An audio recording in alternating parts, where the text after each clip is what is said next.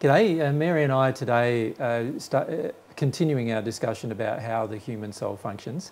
So hopefully you've been enjoying the discussions up till now. I know we've been quite windbags about in our previous discussions. We're fairly passionate about this topic. It's a very important topic that we want to discuss with you because we feel quite strongly that unless you know how the human soul functions, you don't know why things occur between your soul, your physical body and your spirit body. So it's very important to know how your human soul functions. Now, what we'd encourage you to do before listening to this particular session is to look at session 1, which was done in April last year, April 2013, and then session 2, which we did last week, which is in April 2014, before you actually look at this session, which was session 3 on the subject.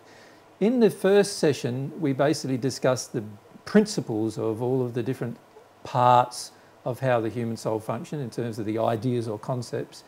And in the second 2 sessions, last week and this week, what we're trying to do is just to give you more information about those particular concepts and belief systems in terms of how we can bring these concepts into reality in our day-to-day life, and questions about how it works or how it looks like in our day-to-day life. So that's our primary focus with this session, and it was also our primary focus with the last session that we did last week.